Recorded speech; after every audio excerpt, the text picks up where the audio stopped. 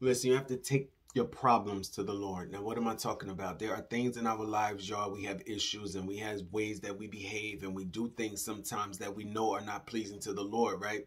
So what do you do in a situation like that? Because the Lord is going to show you your flaw. Or he's going to show you your area that you're weak in or the thing that you continue to fall into, right? So once he identifies that to you, you probably already know it, but once he shows you that thing, what you have to do is you have to now ask him for help. You have to ask him, God, I have an anger problem. I need you to help me, Lord. Right? Lord, I'm very impatient. I need you to help me. Whatever that issue is, you have to take that one to the Lord right there, right? Because sometimes we don't even recognize that we have a problem. Many people have problems and they just be like, I don't have that problem. I don't have that issue. But you do have the issue, right? But when you recognize that you have the issue and you know that you need help, it first shows when you go to the Lord asking him for help. It first shows you that you know that your help comes from the Lord, right? The Bible says your help cometh from the Lord who made heaven and earth, right? And then it also says, casting all your cares on me, for I care for you. Meaning that the things that bothers you, it bothers God. But you have to bring it to him, right? You got to tell him what the problem is. You got to tell him and confess to him, Lord, I did this and, I need help in this area. And why would he not help you, right?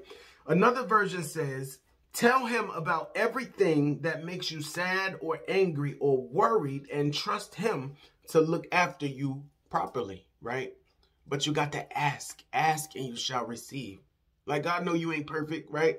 Tell him, Lord, I need help in this area. I'm weak. I want to live righteous, but I can't seem to do it on my own. So, Father, I'm coming to you because my help comes from you. And you recognize that, right? So that's half the battle right there, right? So the Lord will help you. You ever did something, right?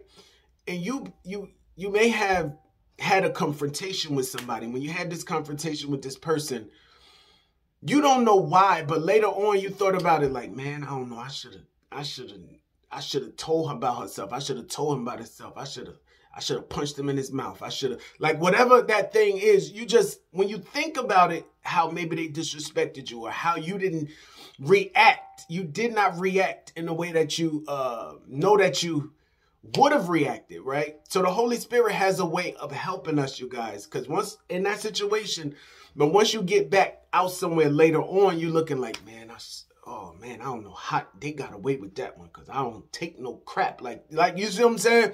Like, so the Holy Ghost will help you to keep your mouth closed. But again, he's showing you the problem.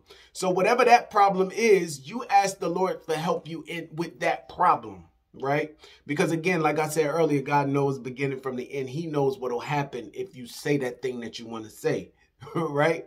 Many times it'll end disastrous. So God got a way of keeping our mouth closed, right? So yeah, you guys, your help comes from the Lord. You have to bring those things to him because it's only him that can set you free. It's only him that can deliver you from that, right? So the Lord is your problem solver, right? Bring your problems, bring your issues to him because what bothers you bothers him. Be blessed.